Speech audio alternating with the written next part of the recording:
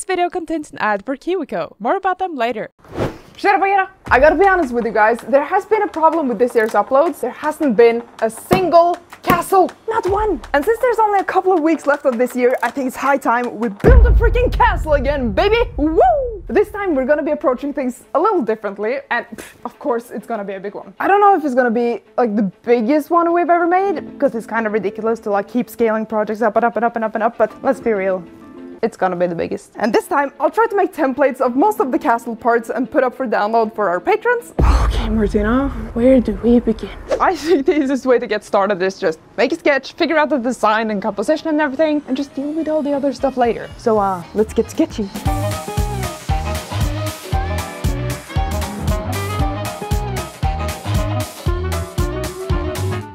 Yeah, boy, we have a sketch. It's not super detailed, but the main purpose of this is just to get the overall vibe, get the silhouette right. And I'm gonna begin with building the mountain, because I just think that is gonna be easier, so we can have something to place the castle on top of. Martina, how the heck are you gonna build a mountain? Like, what? Well, what I like to do is just to try to simplify the shapes. So basically, we take the sketch, and boom, we simplify the shapes.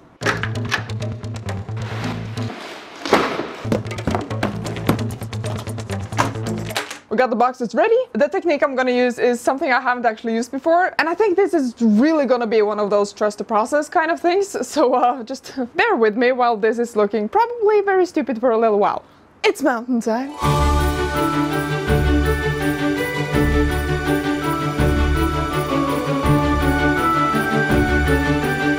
We have all our big shapes, so now we can start grabbing smaller things, glue those on top, and gradually just make it look more organic.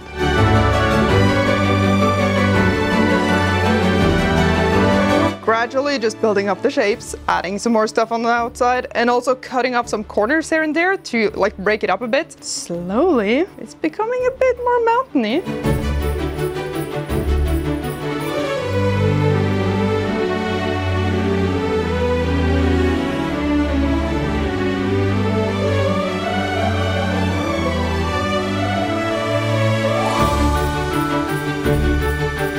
So far so good. So now I'm gonna go and see if I have some like styrofoam type trash, just so I can add some smaller, more rounded shapes.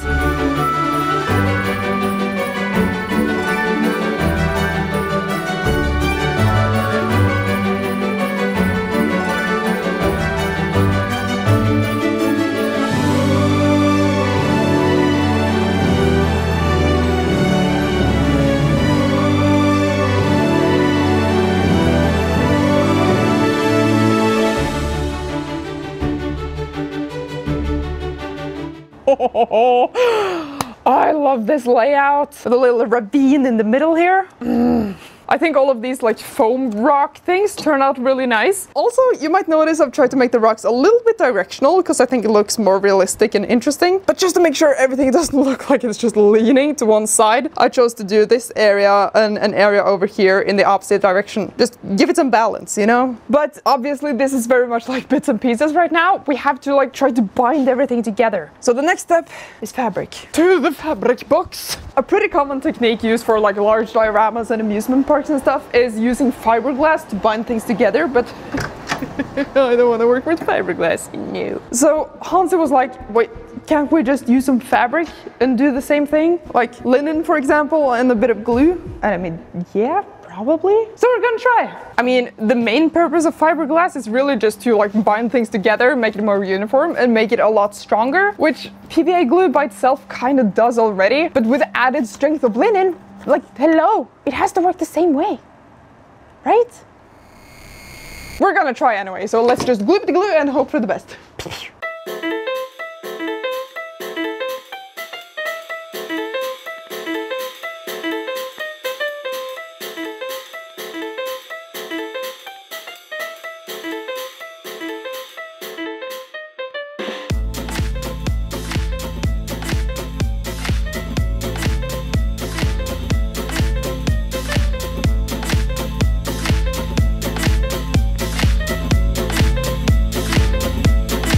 Dude, that worked so well. Just listen to this.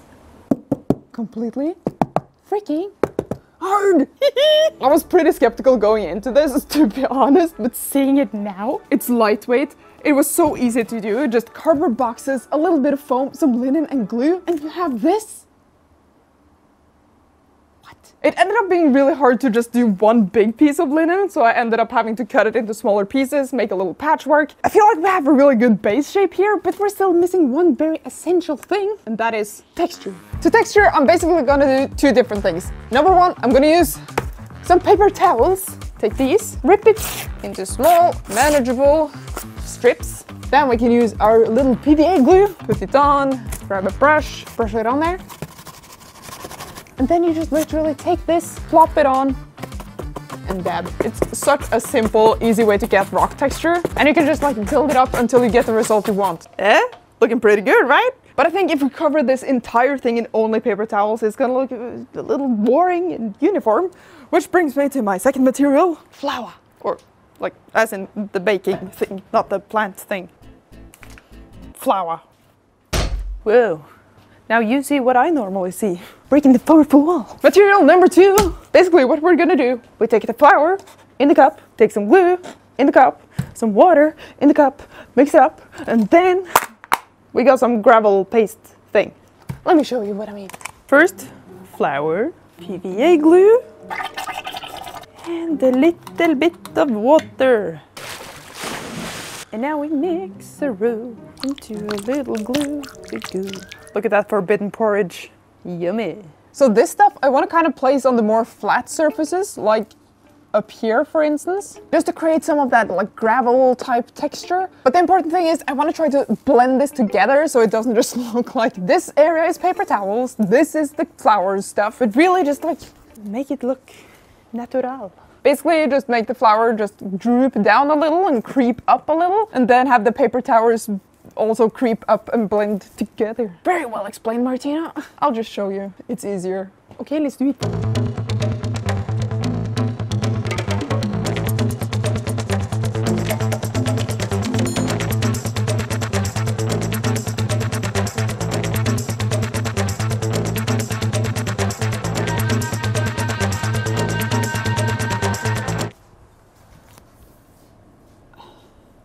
Kind of hard to get any impression of what this will actually look like because everything is just a bit transparent and weird at this point. I think it's going to be much more visible once we paint this thing and put the base coat on. But before we can do that, we just have to take this and attach it to this wooden board.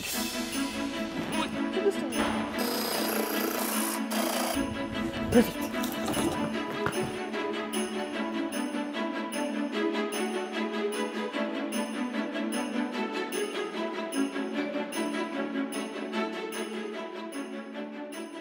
I think the spray paint really helped just bring forward the texture. There are certain places now I kind of want to go back in and touch up a little bit, but I'm gonna let it dry first, and in the meantime we can start working on the buildings. Oh yeah. You know what's boring? This clock. You all agree, I've seen you in the comments, so I'm gonna fix that. Powered by today's ad, KiwiCo. KiwiCo delivers these awesome monthly crates right to your door. And they're filled with hands-on projects designed by experts and tested by kids. Like this one, the Watercolor Clock Maker Crate, where you can learn to paint and experiment with watercolors and create your own unique clock design. I had too much fun with this, seriously. And of course, every crate comes with kid-friendly instructions and all the materials you need to complete the project. But I don't like painting. Not a problem. KiwiCo got 9 different lines for every age group and interest, and they're all made to encourage STEAM education in a fun and entertaining way. If you don't want to subscribe, they also offer individual crates so you can test it out. And right now, they also have limited time holiday projects. I think KiwiCo makes for an amazing gift, especially for any kids in your life. So if you're interested, then check out our link below or use our code NERDFORGE to get 50% off your first month. And back to the project. As a kid, all I wanted in the world basically was to live in a giant castle away from other people, sort of Hogwartsy, magical, of course with magic. Preferably. And so I've tried to make a design sort of based on what I envisioned at the time. And it consists of all of these little towers bound together by some larger buildings. And of course, this cool bridge in the middle, sort of holding these two mountains together. And I think the way I'm gonna build this is to build individual towers first and then sort of bind them together after. And I think I'm gonna begin with a big one. Why not? I saved this big old tube from some package we got a while ago, and I think this could work as the base for the tower. If I just put it there. I think that looks like a pretty good size. Just need to cover it with a little bit of foam. We try. Just gonna cut it a little shorter, because you're a little bit tall. 35, that should be tall enough. And now we chop. There we go. I'm gonna save this. We have our base, and to cover this base, we need XPS foam. I'm basically just gonna cut this into really thin sheets, and then we can like carve little bricks into it and just wrap it around the whole thing. And to do that, of course, I have my beloved hot wire cutter. Oh, don't destroy it right now.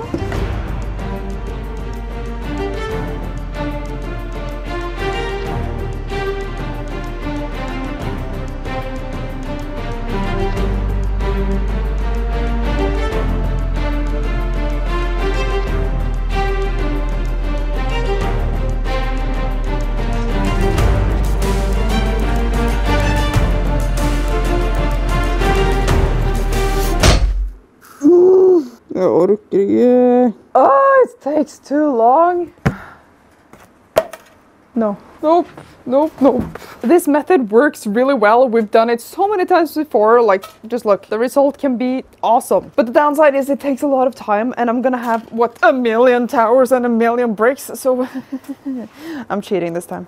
Sorry, not sorry. William, my friend, I need your support. My trusted employee, you're gonna help me make all these bricks. Double-sided tape, XPS foam in the laser, and we have this nice little brick pattern. So now, just go to our laser program, and click start. Go, William, go! Look at that speed.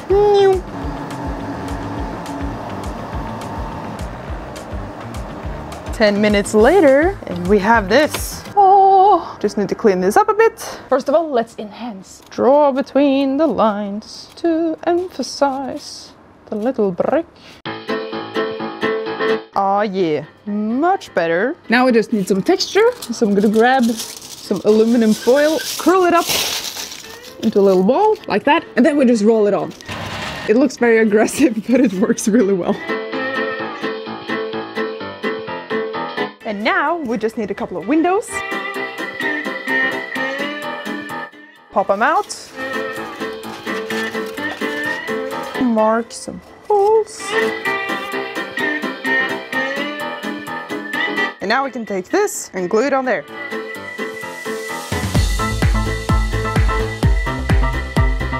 Dude, look at that. You can't even see the seam between the two sheets. I also added these nice little windows. The grid here is just on paper that is literally glued to the inside like this. And then just a nice little frame around it. And it looks so good so far. Just to address it now, I'm not too worried about the backside here, like the seam, because you're not gonna see that. So we just pretend it doesn't exist.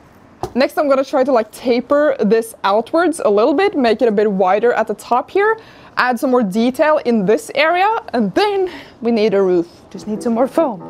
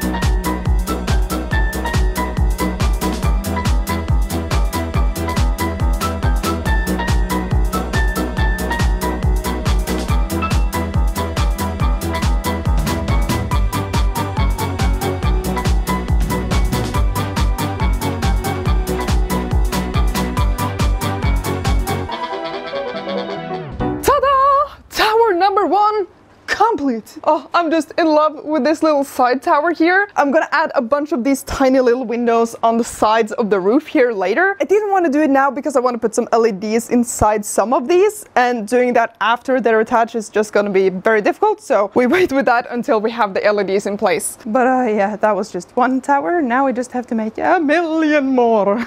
Okay.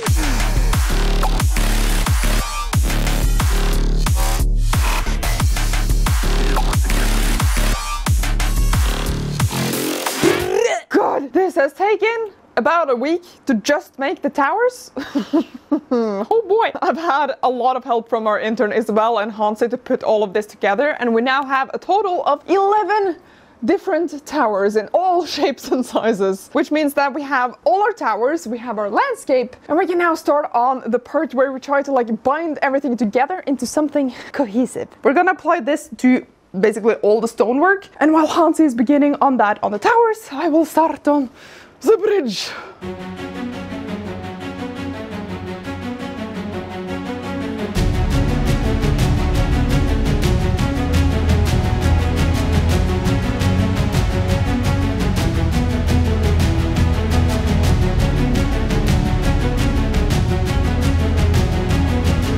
Oh yeah. I think that looks pretty good. Now we just have to add some supports like under here and try to make this bridge just fit in with the landscape. I think that looks pretty good. So now we just need some supports down here and here.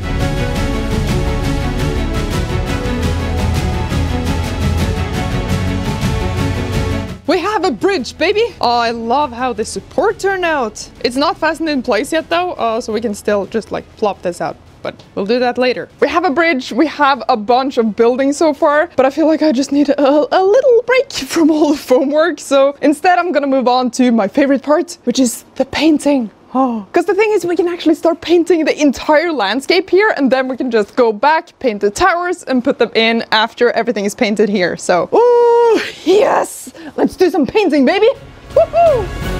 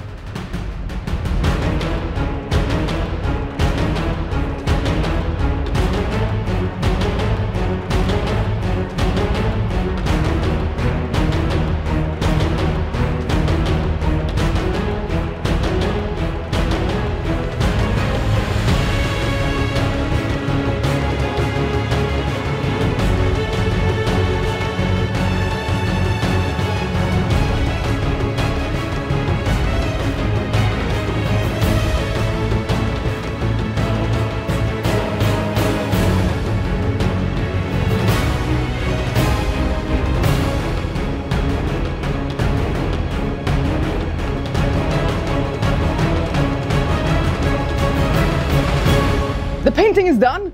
What? I think the bricks turned out really nice this time. I mean, that individual brick stage where you paint all the different colors, we went a little overboard, but I think it really just added to the realism. You can just see it through the dry brush and it just adds that nice variation. You are so pretty, my friend. And having this done, it means we are ready for assembly. Oh, it's been too many weeks. And I was so excited for this stage. I kind of got carried away last night and I've put in 3 of the towers already. But it's really easy. Let me show you how. This one, for example, is going to be like right about there. And I have some cables sticking out here because there's lights in it. Of course. Did you think I would do this without lights? You're crazy. Just gonna make sure the cables stick out in the back. And of course we have to just see that it is vertical in every direction, like this. A little bit of glue, first of all, to like tack it in place. And now the most important thing, blending. And we have more magic goop, so much magic goop. Sculptor mold. This stuff you just mix with water and you get this nice goop mix. First of all, gloves. See, always a problem with the missing finger is this every time. So we put some goop in the cup, some water in the cup, mix it up, and then we have goop. So we just blend it with the landscape. And there you go. Just put some paint on there and that's a really nice transition. Like, you'll never know. I have like 7 more towers to attach, so let's just do that quick. Okay.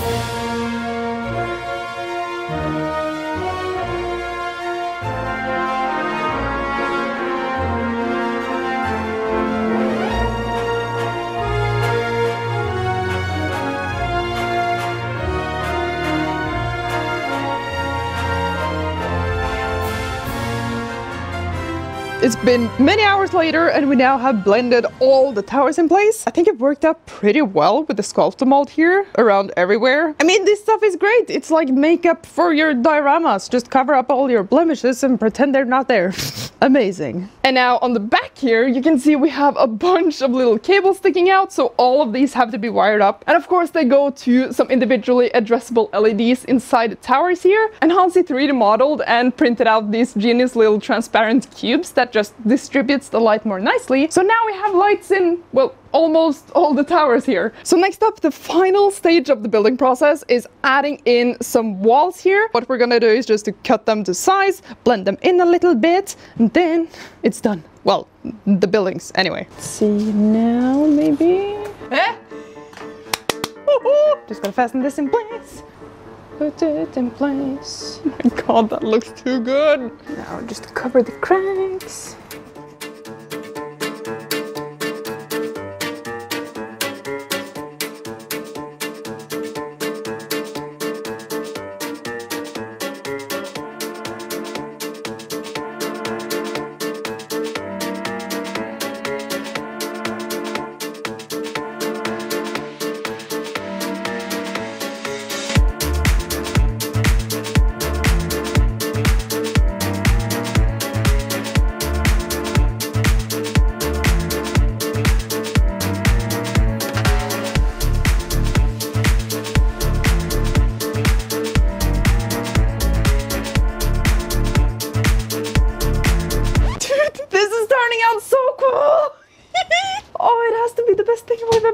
And I know it is a meme by now, but seriously, look at this thing! There's still a couple things left to do. First of which is to cover up these skeletal mold pieces with a little bit of paint.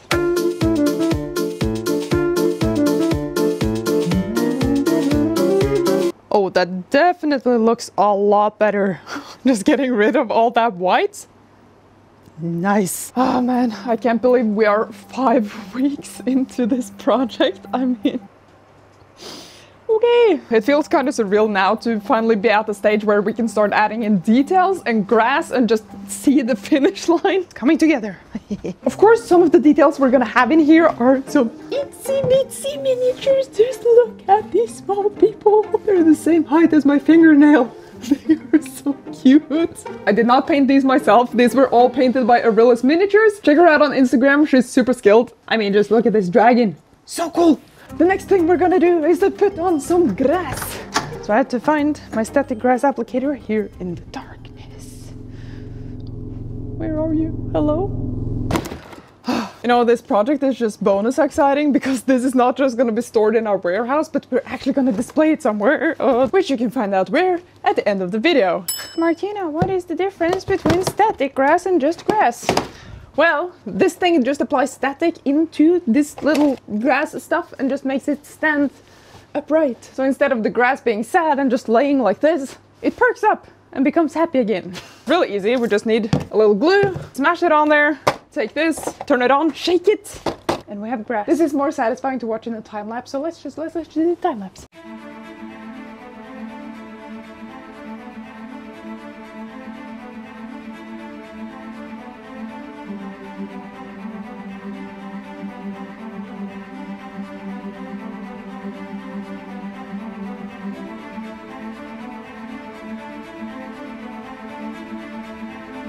Grass, check, which means there's only one little thing left to do, and that is to add some trees and vegetation and the tiny little miniatures. Oh, it's coming to an end!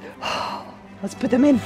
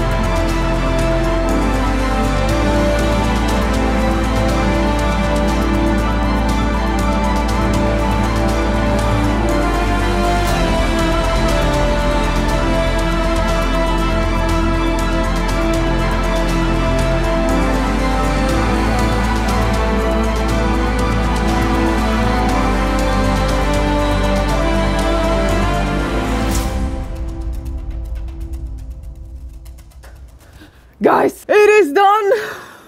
Oh, it's 1 a.m. I am so tired. 5 weeks of so much work, so many bricks, so many shingles. I think it was worth it. Just look at this stupid, big, awesome thing. I'm too tired to appreciate it in its entirety. I just need to sleep first. This is not just gonna stay with us, just like here being sad alone in the studio. We're actually gonna put this somewhere where people can see it, at least for a little while. That's tomorrow morning after sleep. Oh, and by the way, before I forget, remember we have new merch. And it's very comfortable. It's kept me comfortable for weeks. And if you want one, it's still available for pre-order on our website.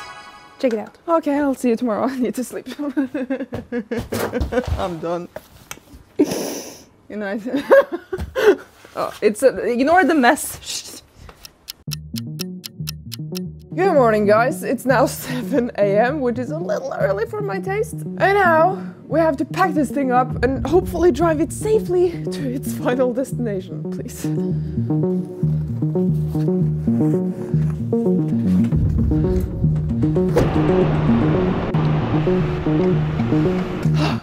We are here at Outland, the best store in all of Oslo, my favorite store. Not sponsored or anything, but it's just an absolutely amazing store, so check it out. You will just leave your wallet here. Now I just hope everything is okay. I mean, we did bring glue. We've done this before. It looks fine. Okay, I think nothing is broken. Oh, thank you.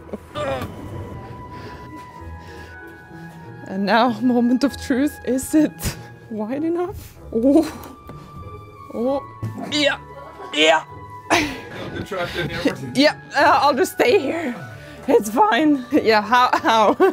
I think I'm just gonna be on display. No, but really.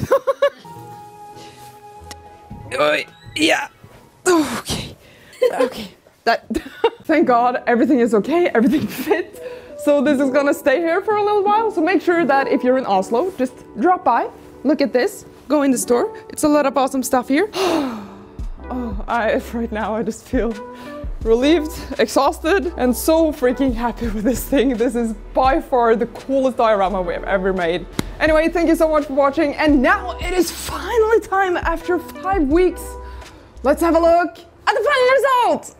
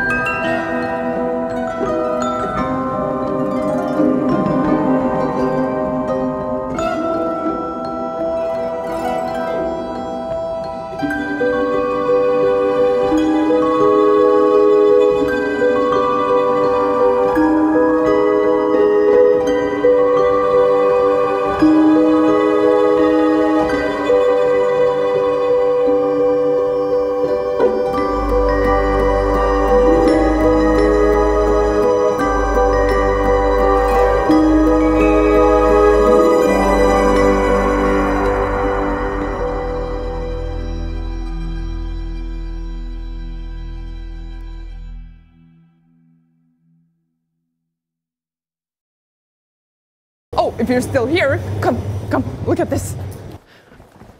Remember this one? We made this like 2 years ago and it's still here. So if you go here, you have double the reason. I mean, triple the reason with everything that's in here, but you can also see this. Okay, bye, good night. I'm going home to sleep.